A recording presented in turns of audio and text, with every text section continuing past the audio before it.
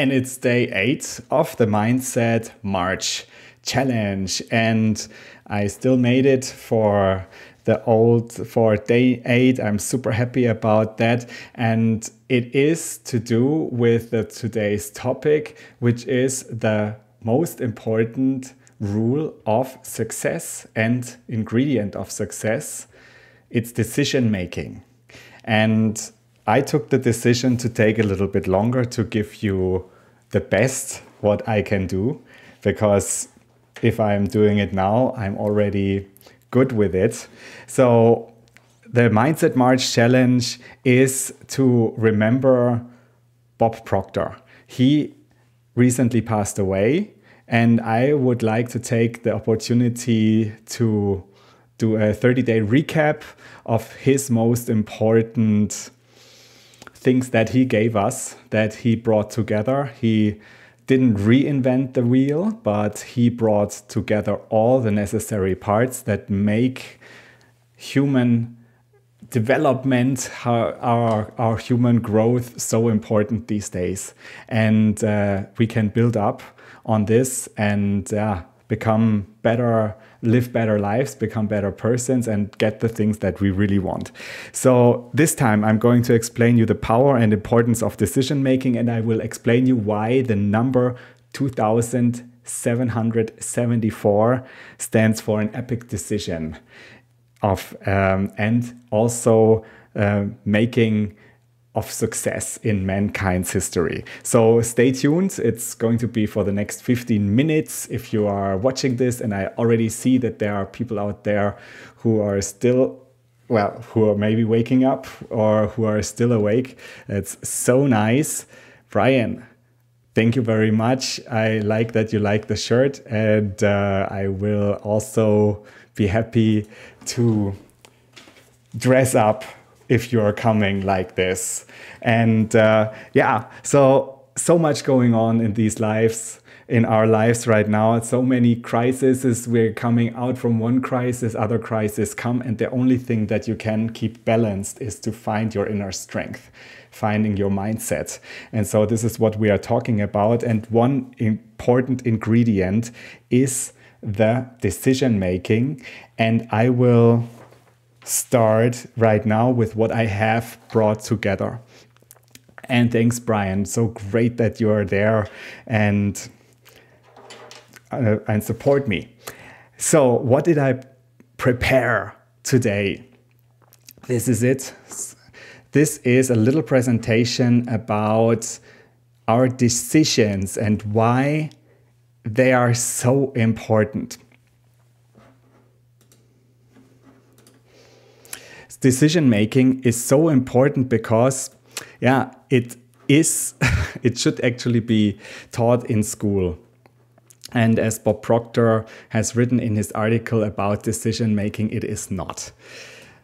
So this is why we have to take care of our decision making. And I will put myself a little bit onto the left here. Why is decision? So decision making, of course, well, it's a topic maybe you think you cannot really teach it in school, but you can certainly not see the decisions or the decision making of somebody, but you can certainly see the results of the decisions taken. And look at this. So I will make myself now really small because the text is so big today. I will have to make myself really, really small. But I have brought you this article from Bob Proctor and brought you the beef out of this article and what it can mean for our decision making and our success every day. So the Bob Proctor was a real fan of Napoleon Hill. Napoleon Hill, I will show you in an afterward slide, is an author who wrote the famous book Think and Grow Rich. Have a quick look at this here. Think and Grow Rich. And this book was published in 1937, and Napoleon Hill already wrote in his, well, one of the first, maybe the first book about success and self-development, that the analysis of several hundred people who had accumulated fortunes well beyond the $1 million mark disclosed the fact that every one of them had the habit, so every one of the successful people had the habit of reaching decisions promptly and changing these decisions slowly, if and when they were changed. And people who failed to accumulate money without exception have the habit of reaching decisions, if at all, very slowly, and changing these decisions quickly and often. So this was what Napoleon Hill wrote in 1937. And it's still true today. And this is Napoleon Hill here. He has written this book, Think and Grow Rich, and he was promoted as from the philanthropist and big millionaire that time, Andrew Carnegie, who said, well, he wanted to have a research done of all successful people in his community, in his mastermind and in his network. And he found the young journalist Napoleon Hill. He invited him and suggested him to work for him on this project. Andrew Carnegie said he's going to open up all the doors to the rich and famous people that time for Napoleon Hill. He wouldn't earn any money for the time of the research, but Andrew Carnegie said, well, he would certainly later. And there was one thing that is in the middle of this slide, and it's 29 seconds. Because Andrew Carnegie asked Napoleon Hill if he would be willing to do this project, if he wouldn't earn anything for the next 20 years on that. And it took, so the story says, 29 seconds until Napoleon Hill said yes to the question and got the job. And so this is also another example about decision making, like quick decision making, and then staying with this decision, even though it might not pay out for the first moments. And we could certainly also talk much more about decision making and about this book, but I will move on because this is what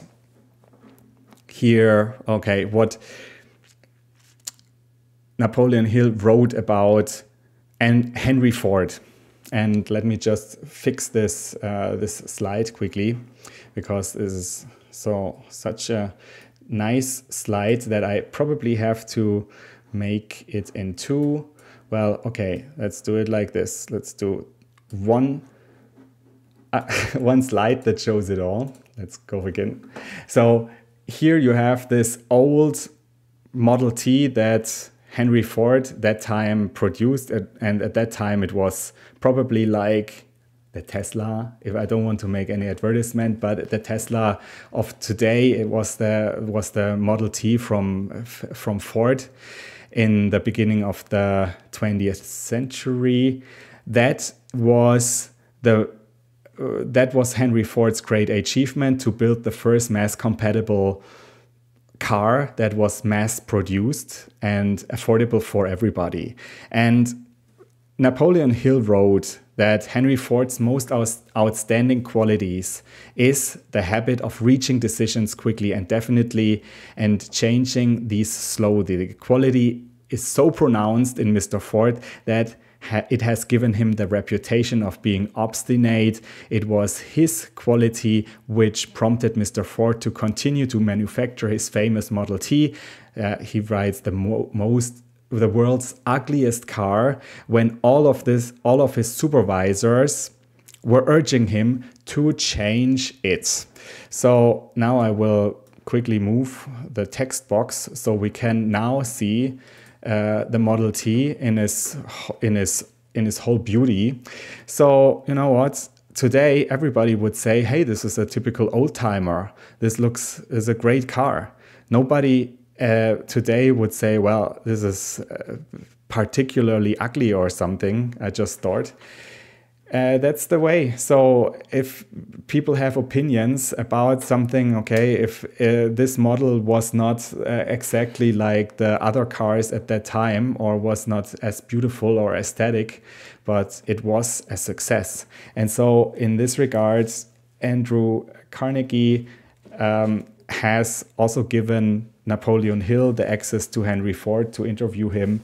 And through this research, we now have the idea what constitutes success. And also, let's move on with Bob Proctor and what he has written about and compiled about decision making. And look, so I am doing my best to put myself as discreetly as possible here in the corner. And so this is a live operation, and you see how easy that is to use Ecamm Live to do a great presentation on the go. So decision making as the main reason of success. Bob Proctor writes, I have been studying the behavior of people who have become very proficient at making decisions for over a quarter of a century. So what makes the most important quality of being a successful decision maker is their self-image, a high degree of self-esteem. They may be as different as Knight it is today with the people that he has seen, but certainly everybody possessed self-confidence. If you don't have self-confidence, you are not a good decision maker. Decision makers are not afraid of making an error, and if they make an error in their decision or fail in something, they have the ability to shrug it off. They learn from the experience, but they will never submit to the failure. So I think this is absolute important quality here, the self-image. And why is this so important? And now you have the ability to see me a little bit bigger again. And I hope my board still works. Look at this. This is my new invention here. I have here this beautiful, beautiful blackboard. And let me just also quickly get this right. So what I want to show you is why self-image is so important for decision making. You have seen yesterday that I have already explained the stick person that Bob Proctor likes so much. So this is the stick person. This is the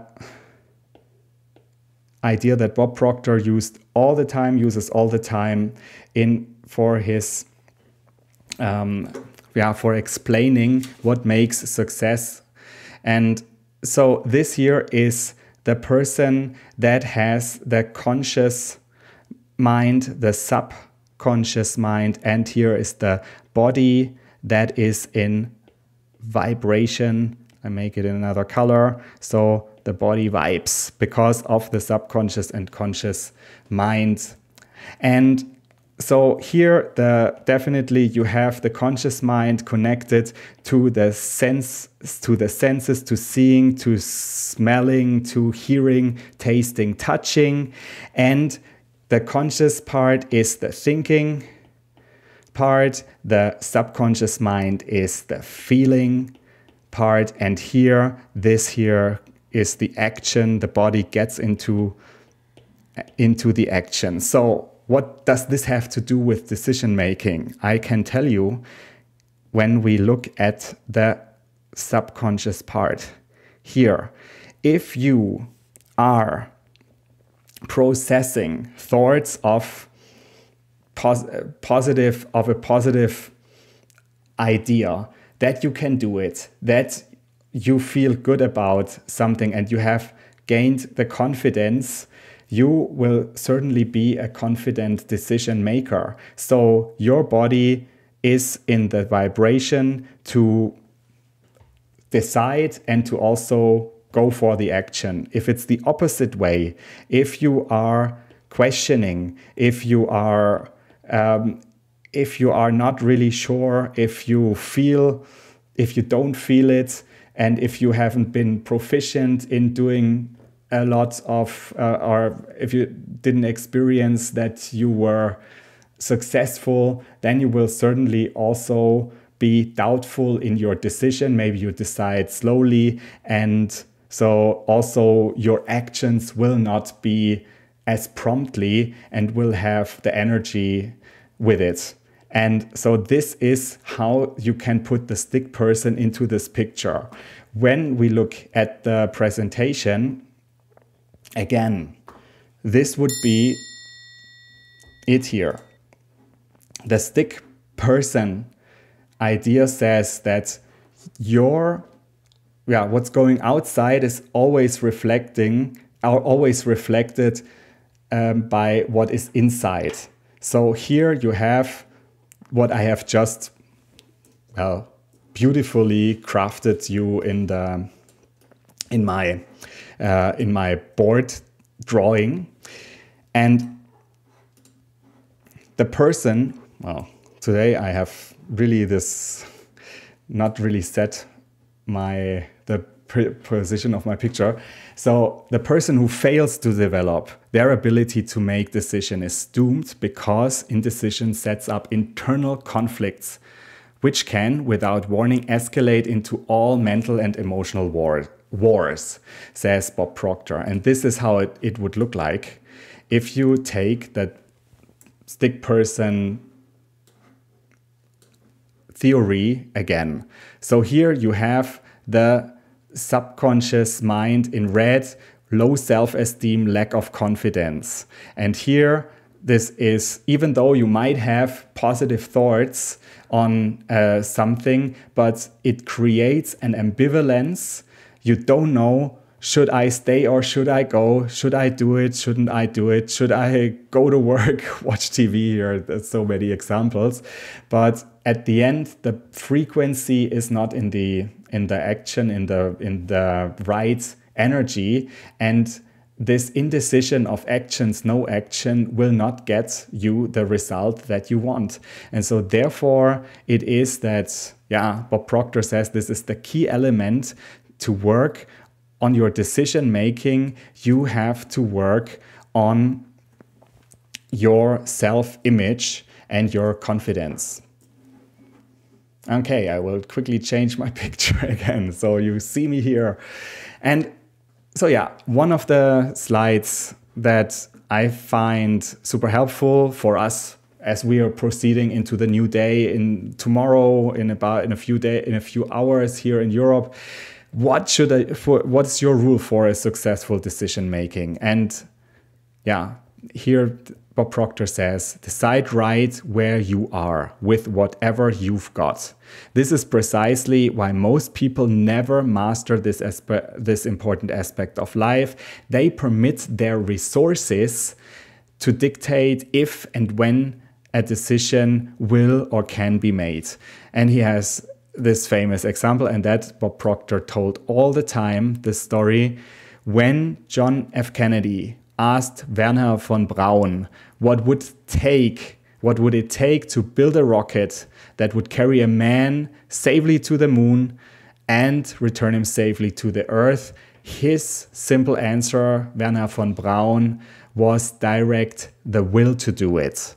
And Bob Proctor always tells that, well, it is not, that Kennedy asked, hey, do we have the money to do it? Why do you really think it would be possible to do it? He made the decision and advanced in full confidence. So this is what we can learn from, of course, the American spirit. This is so great, but also we can all do in our life, in our daily lives, this, and also do not let the enemy of decision-making, circumstance, hold you back. How often have you caught yourself saying, I would like to do this, but I can't because. And whatever follows because is the circumstance. Circumstances may cause a detour in your life, but you should never permit them to stop you from making important decisions. So this is it for this part of the mindset March here. If you want to go and use these 3 rules for decision making, predict your own prosperous futures, make a picture, a mental picture of your future, build exactly how you would like to live, make a firm decision and hold on to that vision and positive ways to improve everything, and everything will begin to flow into your mind. And here the last thing about failure and decision making. So Bob Proctor in his article also says, well, a lot of people put themselves basically into a prison because they have tried sometimes for doing something and they have not succeeded, and then they shrug away and they shy away and say, okay, I'm not doing anything anymore. And so the idea is here that failing does not make you a failure. Quitting does, and quitting is a decision, like winning is a decision. So therefore,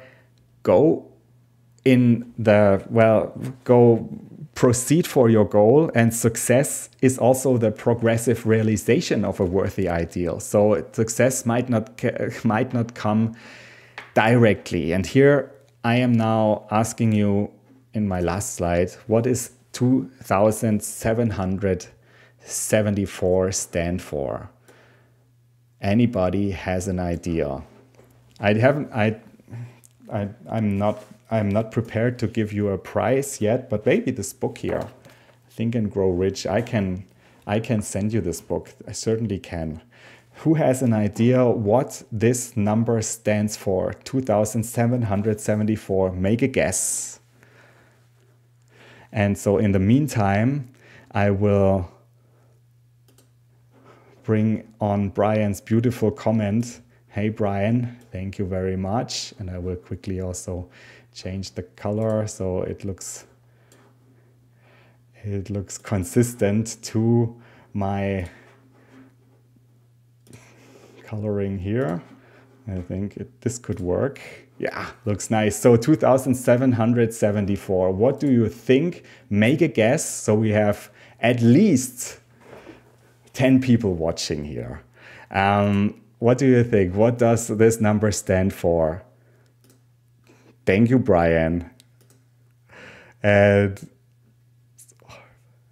yeah, and Brian also says, own it and take responsibility. So hard, but necessary. And so, Brian, you are an example of decision making. I see it every day with your course on the ultimate LinkedIn profile that you're currently offering.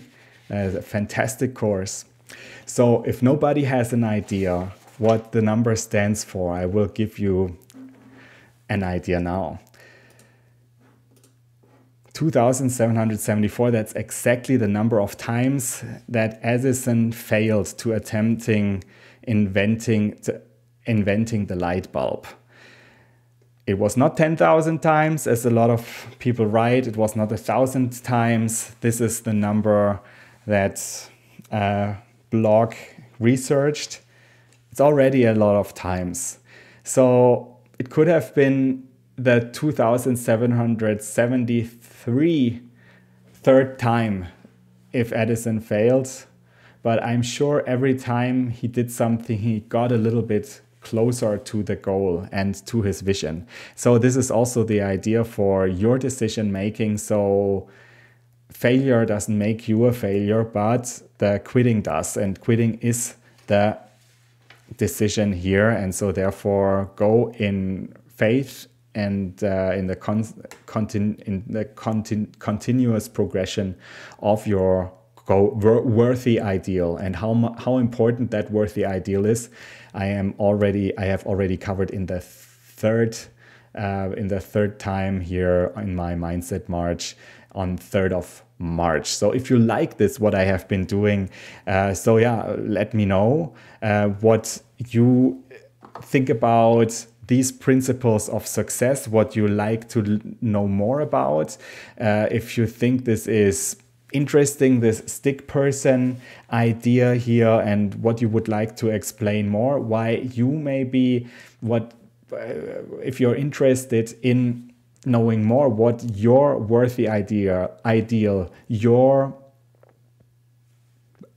purpose could be, but you don't really have a clue. So I would like to invite you to my webinar that I'm holding in a few days, what I learned from Bob Proctor, where I will cover everything that I have covered, that I will cover now bit by bit, where I give you a more comprehensive picture about Bob Proctor's teachings and the methodology, and what you can take for your life and to bring it into a structure, to bring your process, how you manage your life and how you expand towards your worthy ideal, and how you make your success really accountable in this way, and how you can lead the life that you really like in a structured approach. And so this is the QR code to a registration page where